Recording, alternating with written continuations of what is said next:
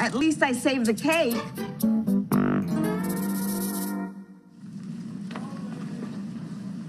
Oh, hi. I'd like to take a minute to talk to the grown-ups out there. You know, it just takes a second for kids to get lost in a crowded place. And it's really scary for a kid.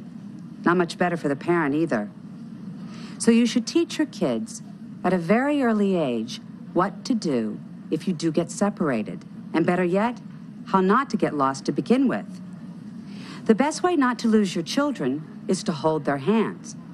And if you must let go, be sure that you can see them at all times. And tell them that they have to be able to see you from wherever they are. Remember that most children wander off when they're not being paid attention to, or when their parents become distracted. Try to orient your child to the new surroundings by pointing out landmarks. If you have older children, you may decide together on an easy-to-find meeting place if you get separated. But younger kids should be told to stop, stay where they are, and look for someone nearby who works in the store or theme park or wherever you are. They should be told how to recognize store employees. Help your children to learn their full names, addresses, and phone numbers, as well as the names and numbers of their caregivers. Most of all, be sure your kids know to never leave the store. Excuse me.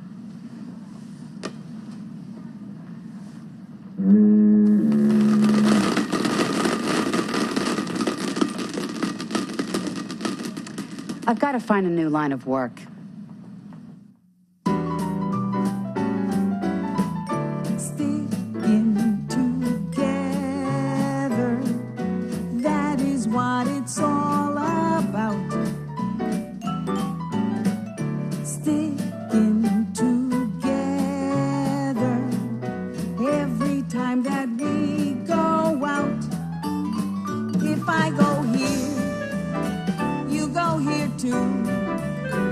If I go there, that's what you do. Sticking together, every time that we go out. If you go here, I go here too.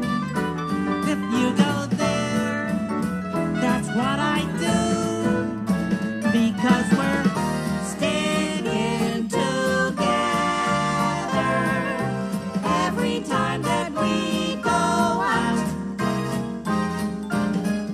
Sticking together, that is what it's all about.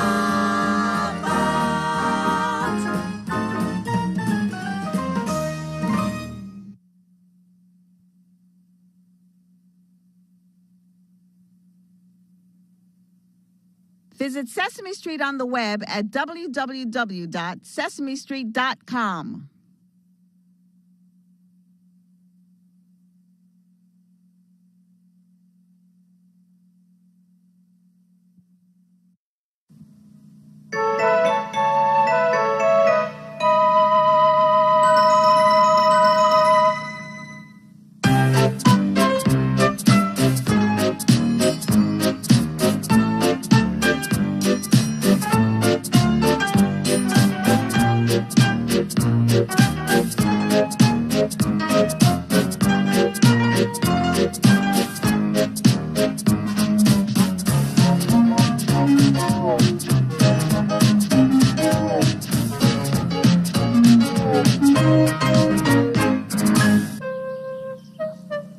One day, Edward was in the shed where he lived with the other engines.